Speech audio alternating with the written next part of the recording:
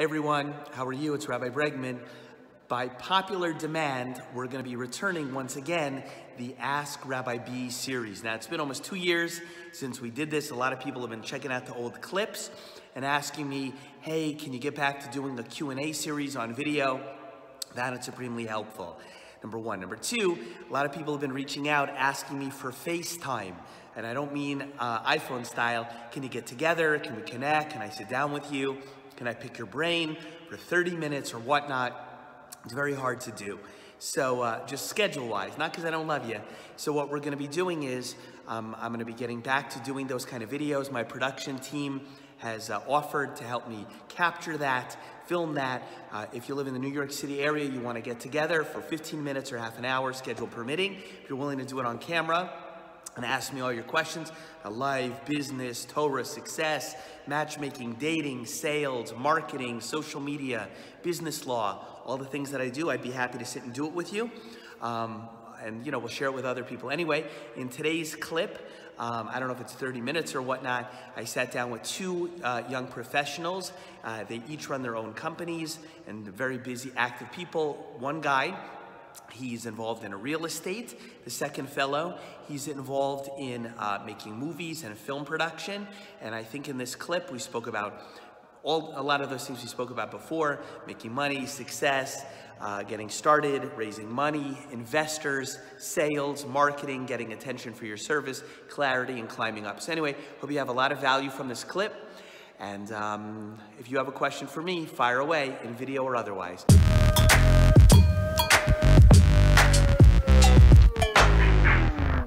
Hi everybody. So I'm sitting here with these young professional gentlemen, Carlos and Hubert, in Stamford, Connecticut. These are young, up-and-coming superstars in real estate and in film and video production. Yes. These young guys they're young in age, about half my age, but they more than make up for that in wisdom, and good looks and style also. Good try. But they wanted to get together tonight and pick my brain in terms of sales, marketing, business, and things like that. So I'm giving them some FaceTime. Not the phone FaceTime, but face-to-face time to answer some of their questions, and hopefully we'll be able to capture some of the content, and I'll share it with you, and it'll be of benefit and value to you, because I love you and I want to give. So, fellas, how can I help you? What would you like to know? Yeah. Pick my brain, and I'll give you what I got. Yeah, definitely. So, starting off the bat, I wanted to ask you, how did you find money to feed your business, and from like the very beginning, as soon as you realized you wanted to be an entrepreneur? Sure. So that's a great question. So for me, I had to start out by doing what I would be able to make money with, and then using the extra, if there was any, or my extra time or energy. So the extra was extra time or extra energy to go and try and build something else. So when I was 24, for example, I had finished law school, I was a new attorney, and I was also a young rabbi. So my first full-time job was as a rabbi. I was making a nice salary, and simultaneously I opened up my law firm. But I was able to basically cover the basic bills and expenses and whatnot from the communal work, and then I was able to, with my extra time, which was not much extra, but go out and begin to find clients and try to build up the law firm.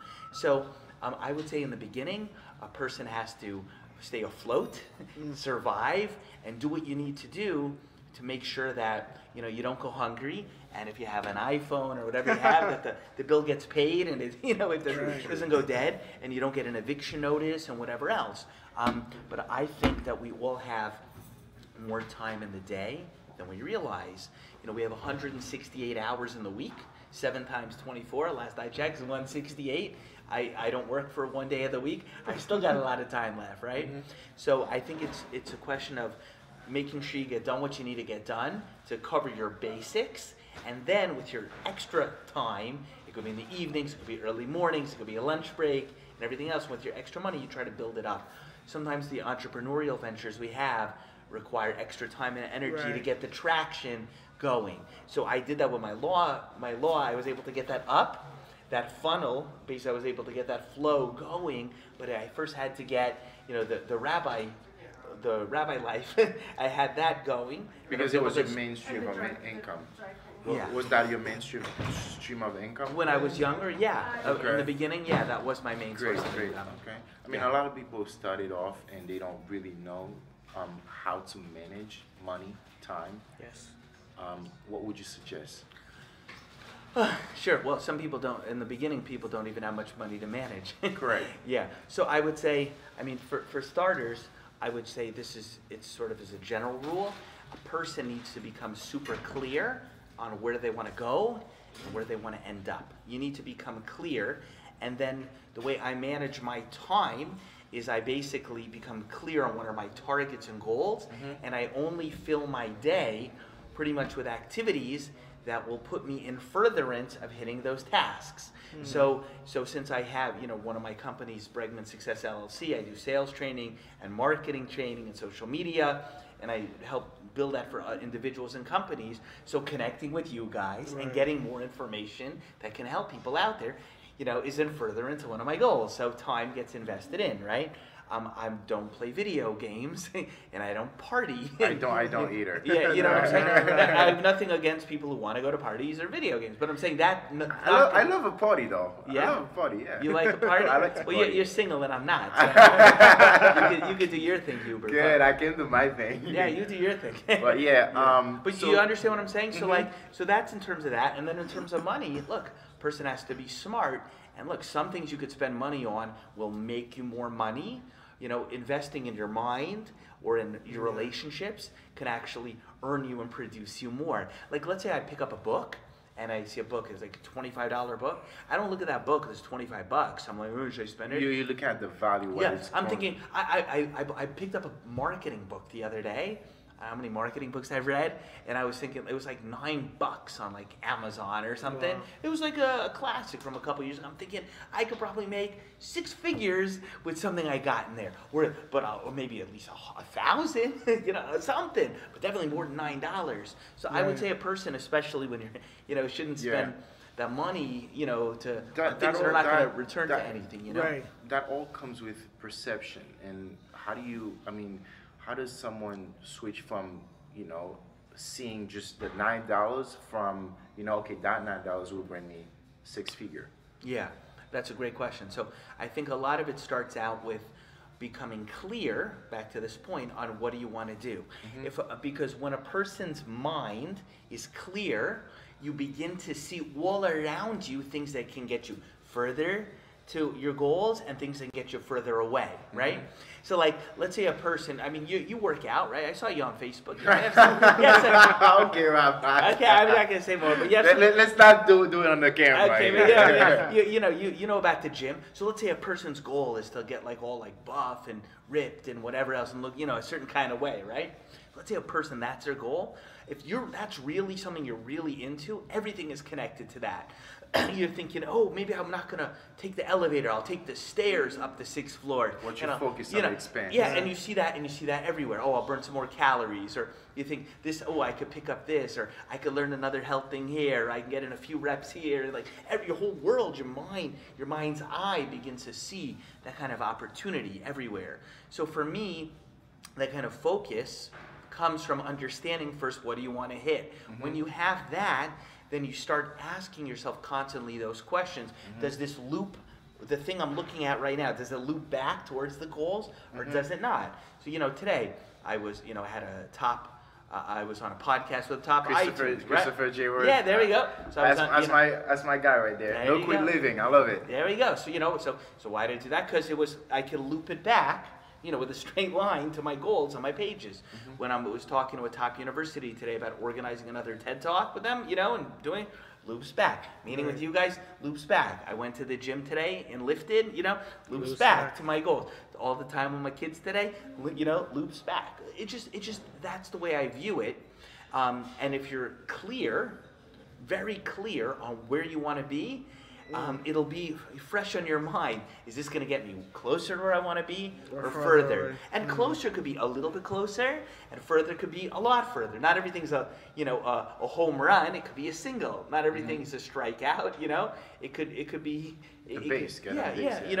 So that's how I view it. what recommendations do you have for like young entrepreneurs who want to advertise their work or product? Let's say you have something you feel like it's great enough to put out there, and you don't know how to, get yourself known or tell others, hey, I exist, Sure. or my product exists. What would you recommend? Sure, I would say there's two basic ways of getting your name kind of out there. One is by basically in Yiddish, which is a Jewish language, we have a word called schwitz, which means sweat. Okay? One is just schwitz, hard work, hustle, just basically just doing whatever you can, running around, giving out flyers, spamming people, texting people, WhatsApping, whatever you do, just basically hard work and push and human effort. The other way to do it is possibly if you have money, you can advertise. It could be a targeted post, it could be on Facebook, it could be on Instagram. Right. Today it doesn't make so much sense to put up a billboard somewhere, but Right. you could spend money or hustle, time and effort, schwitz, or money, right? Now, when I was first getting started, and all the things I was doing, I had nothing. Had nothing to negative, right? So all I had was my time. All I had was my hard work, right? I didn't have any resource. I had no budget. And so I got to a certain point in my life and my career using all kinds of free resources, right? So until recently I wasn't even on Gmail. Like you messaged me on Gmail, Wow. I was on AOL. I was on AOL Wow. until like a couple months ago, for real, right? I was on AOL, So, but my AOL was free. My YouTube was free. Whatever phone, now it's an 8. Then it was a 7, then it was 6, 5, whatever phone was in my pocket, that was my video equipment. Yeah. You know what I mean? For hundreds of videos on YouTube. It was it wasn't free, I had to get it, but the camera, Right. the phone that was in my pocket, that was my camera, it was free. My mail list, I didn't have any email programs. I would just basically paste in these big bricks everybody's email addresses, and then send out like 10 emails with like a big brick in the send box, because that was free. Facebook was free, you know what I mean? And like, I just used all these like free resources because I didn't have money. Right. And I actually, it's not I just didn't have money. There was times that life was real tight. And even a couple of years ago, there were spots when I almost didn't even have food. It was like real tight, like for real. Like that's real, like food. I'm not talking swag. I'm talking food, So all you have in those times is all you have is your hard work and your effort and your push and 100-hour work weeks, because all you have. Right. Okay, and a good attitude, of course. Of course, you always need that. Yeah, to fuel it. But then you could grow to a point when you have more traction. Then you can use money to even get further ahead. Sometimes, you can have let's say you're, for a product or service, you can maybe drop $200 on a Facebook ad, and maybe Right. it'll hit 28,000 people, and the ROI, maybe you'll end up pulling $1,900 in cash. You basically made it, came out ahead $1,700. Right. You can start using money many times to get further, further ahead. But that's the basic way. You have time, you have effort. For me, I'm trying to use both. I haven't taken my foot off the gas pedal of life. I'm still pushing crazy hard, and I'm hungry to keep going, God willing, to the next level. But thank God now there's more of a budget to, Right, to support you. to resource-wise. But did that answer your question? Yes. That Okay. very Because much if not, I'll keep going. I want to make sure. I want to make sure you have an answer. I'm not talking for my health. Having a goal, knowing where you are and knowing where you want to go, how do you find the patience to stick to, okay, I know where I'm going, and there are days that it gets tough and you just don't want to do it? What would you suggest? What would you advise? Yeah, so I would say that, that thing with patience is a huge variable, and who makes it and who doesn't. Because time, it can fix a lot of things, but you have to have the patience to throw the time at the situation. It could be with your relationships, it could be with your finances, it could be with your getting yourself physically in shape. Time helps and heals a lot. Correct. The challenge is time is just a few letters, T-I-M-E, but it takes time, and you have to have that. We live in a society where people are interested more in immediate gratification, so time helps. I have especially I say in my household a lot, and to people I work with, is throw some time at it. You know what I mean? Like even doing the right thing But with time, but it's not going to work without time. Even famous people in all different kind of areas, they didn't get to where they were. They still had to grind 3, 5, 7, 9, 12 years sometimes until they broke through, all the way through. So I think number one, time is a huge factor.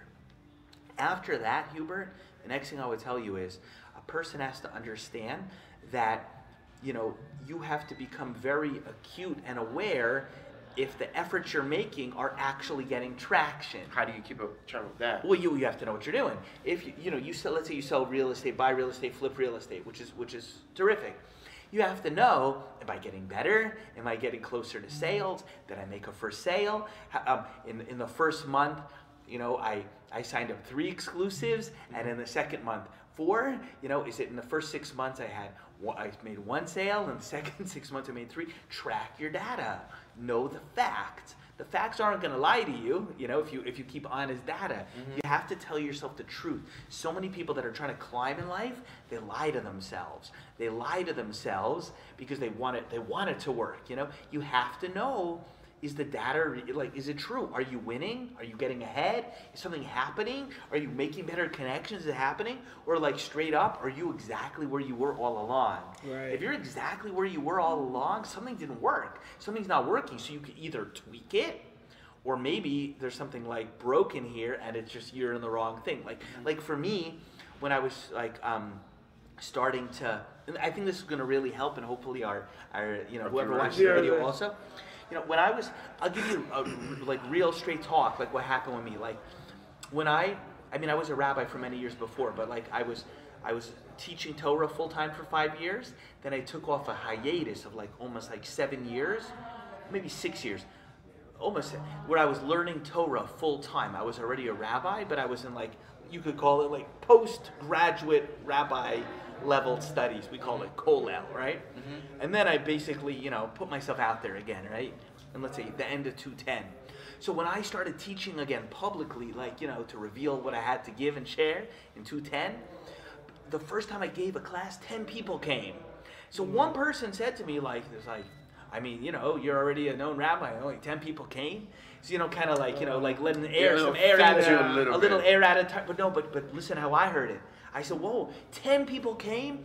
If I get 10, I can get to 20. If I can get to 20, I can get to 50. And once I can get to 100, right? Right. So some people look at 10 and go, oh, I only got 10. And then they get impatient and they're not willing to put in the time, to keep grinding forward, right? You got it? But for me, I was like, no, but I got 10. If I can get 10, I can get to 100. If I get to 100, I can get to 1,000. But that's a different mindset, and not everybody has that mindset. How do you develop that mindset from an early stage at 24? Yeah, well, the answer is you have to see what's there and have potential and be honest with the reaction you're getting. If that class I gave in 210 at a guy named Steve Eisenberg's apartment in Manhattan in the Upper West Side, Steve, wherever you are, if you ever catch this video, I love you.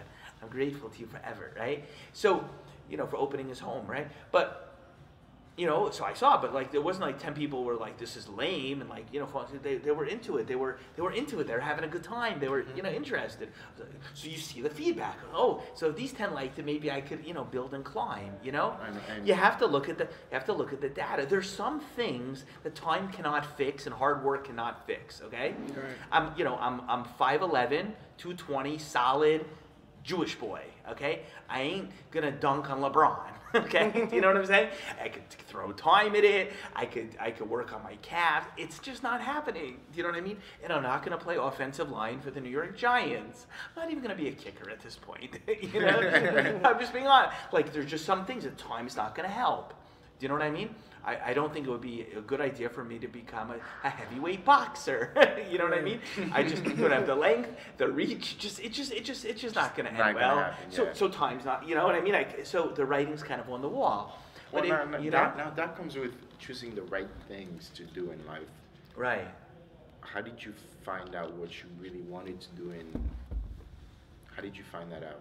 So I think it has to do with being aware of yourself, telling yourself the truth, and living in reality, okay? Living in reality. There was things that I tried to do in high school, in middle school, and in college that I just saw really seemed to work, and people liked, and they received. So other things I tried to do, I wasn't getting traction. But you were kept trying. Yeah, you kept trying, but you eventually see a theme. Okay, when I was 16 years old, on the Jewish high holy day we have called Yom Kippur, the Day of Atonement, I was 16, and I was asked to speak in front of 2,000 people at the closing service at the end of the holiday, right? I was asked to speak, okay, at 2,000 people, and I was 16, and I didn't even prep so much. I just wrote up what I was going to say. I got up there, and I killed it. I rocked it. And I was were you nervous at all? I mean, 2,000 people? Yeah. That's a lot of people. No, I actually. I'm nervous right now. I'm joking. Yeah, look, but no, I wasn't nervous. Honestly, I wasn't nervous, and I just knew up, and I was gonna get up there, and I was just gonna say my thing, and I had it. I just knew it, and I just did it. And everyone afterwards was like, "Whoa, that 16-year-old brought it on his, for a 16-year-old." That's a pretty big feat. No, but I'm saying, so I noticed. I wasn't trying to prove a point. I did, but it worked. I saw it when I was in like the debate club in high school and stuff. I always was good. I won. I did well.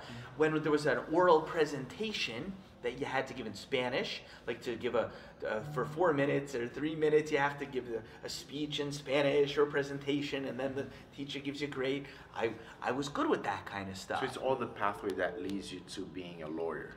Yeah, so this was part of it. So what happened was I was accepted to medical school. I had the chance to go down that medical school doctor pathway like all my other relatives in my family. All the other men are doctors. Mm-hmm.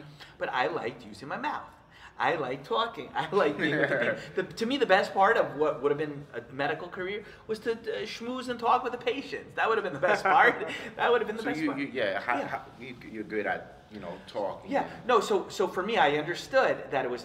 But it wasn't so. But I connect the dots. But that's your natural strength. Right. So, but you hear what I'm saying? I connected the dots. I'm doing well in the debate. Doing well in the classes with the speech. I'm doing well with my friends. I'm making my friends laugh. Hanging out at lunch and whatever else. I'm always like fun, and I like people, and I make them feel good. I was able, And then I also saw that I was able to synthesize a lot of information that I was like learning and present it in a way that people could understand, which is separate of just talking, separate of making people laugh, or to take a lot of complex info and to present it in a way people could understand. Then I also, for example, I ended up working on Capitol Hill in college, in the House and in the Senate.